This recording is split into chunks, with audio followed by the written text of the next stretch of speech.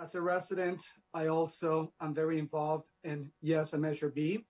And what I did was I filmed the video in Spanish to educate our Hispanic community. And that video has been posted on several medias to educate our Hispanic population.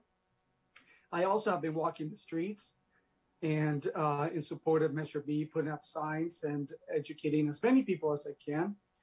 And as a registered voter, many of you have probably received your mail-in ballots already. And I just want to thank you in advance for supporting Yes, I'm B.